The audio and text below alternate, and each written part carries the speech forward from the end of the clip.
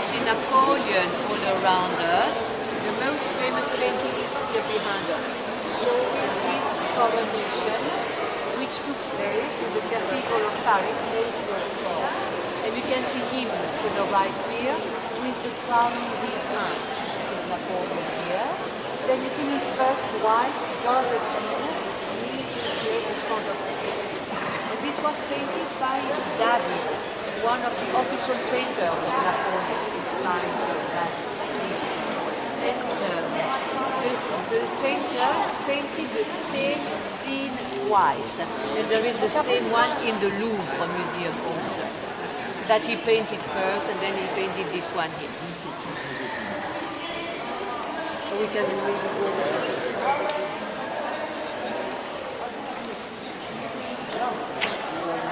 I don't know, because I don't know if Vincent will recover or not. Are you ready? Parce qu'il peut pas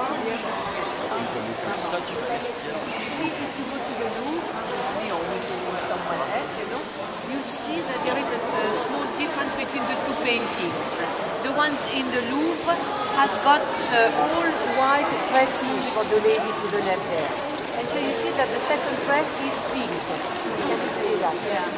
So she was a sister of Napoleon, called Pauline, and very famous for her beauty. And it was said that the painter fell in love with her when he made the first canvas and decided to enhance her on the second one. And so his version has a pink dress. So see how touching. Love story again.